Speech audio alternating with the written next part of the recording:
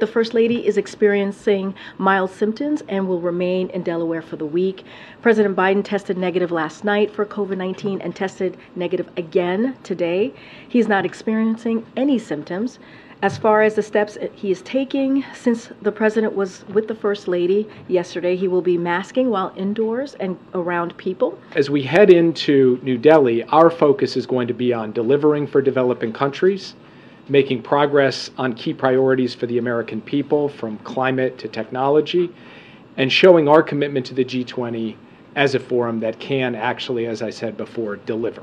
The United States will make it clear that we remain committed to the G20 as a critical forum for all of the major economies of the world to come together for global problem solving.